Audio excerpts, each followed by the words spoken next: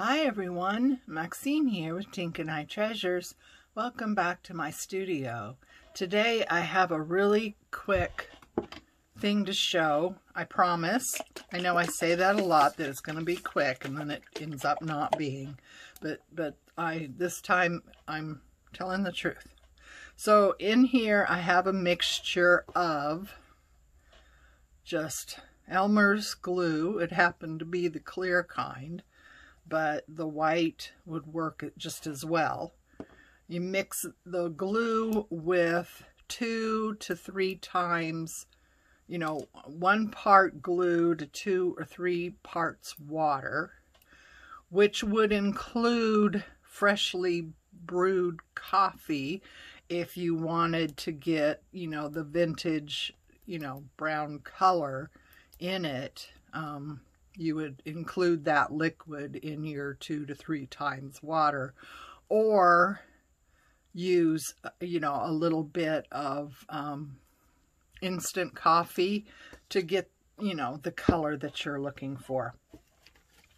Now, what we want is a napkin, and this one happens to be just a part of one that I had, but you want to remove the white backing.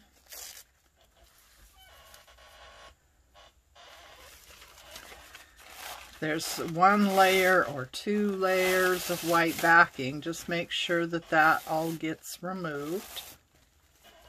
Okay, so now you just have your napkin.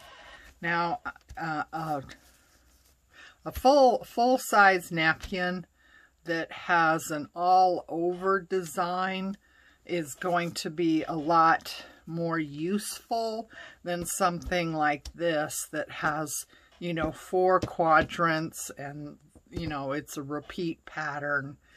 Is not going to be as useful, but the white backing is extremely useful.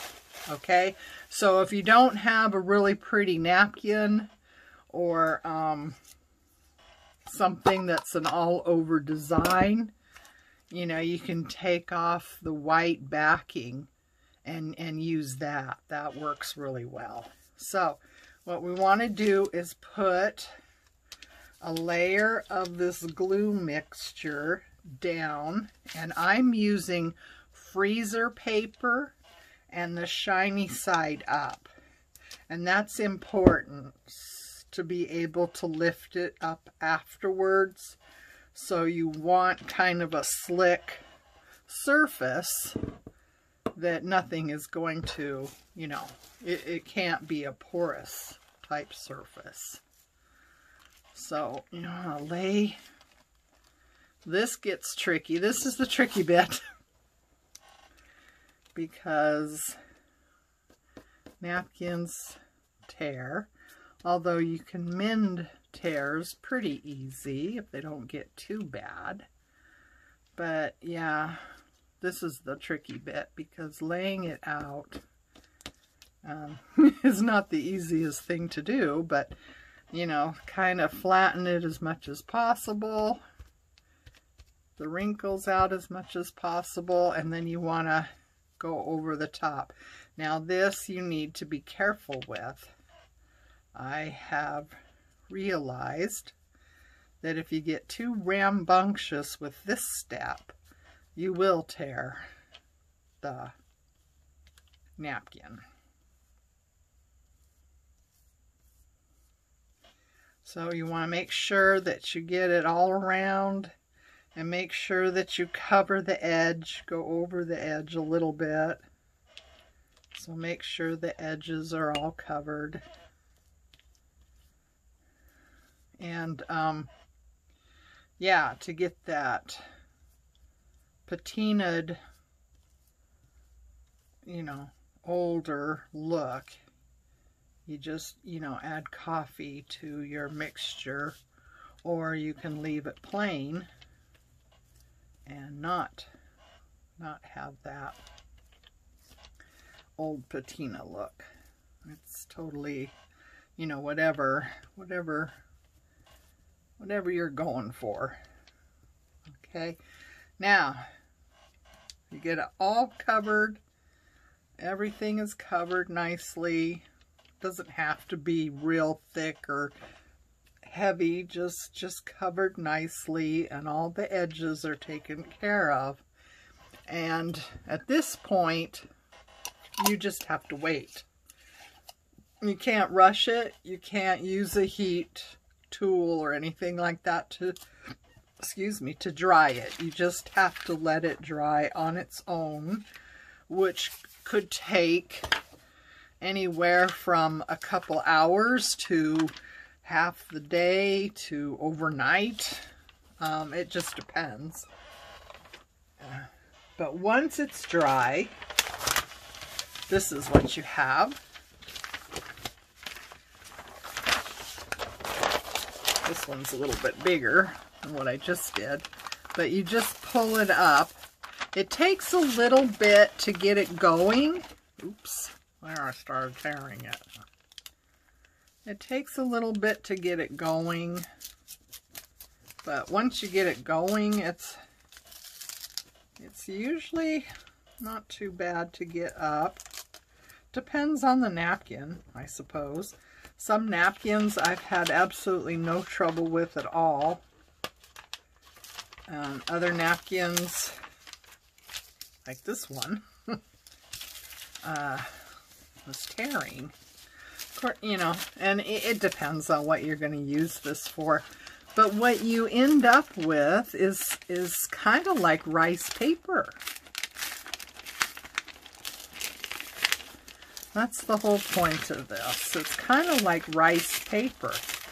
And actually, it's not really all that fragile once you get it up off the paper there, the wax or the freezer paper. So it's pretty malleable to work with, you know. But this has got that nice coffee dyed look to it. Here's another one I did, and it, you know, has that coffee dyed. But yeah, it's like somewhat translucent. It's like rice paper, and it's got that sound. I love that sound. But this is just the white.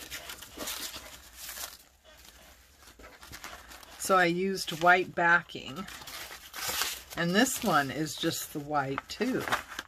I think this is a single sheet of white. I believe this one ended up being a double sheet. So isn't that cool? Now you could fold this like this and like this, you know, and make a pouch or an envelope. You could cut this in half and have a couple of envelopes and decorate them all up. Isn't that cool? I just think it's so neat. And this one too, you know. I think the white ones are actually the best to use, really. Because then you can decorate it up and stuff. But there's a nice big piece. I can make big envelope or several envelopes from it. Or anyway, so that was it today. See, I told you it was going to be quick. No lie. So anyway, yeah, I hope you liked that little trick. It's fun to do. And like I said, a larger napkin, like a dinner size napkin that has an all over design, is going to be far more useful than these smaller cocktail napkins that have the 4 quadrants, you know, and they're separate type things. So, but the white backing is always, you know, a plus. So until next time, take care of you, love each other, and I will see you again. Bye.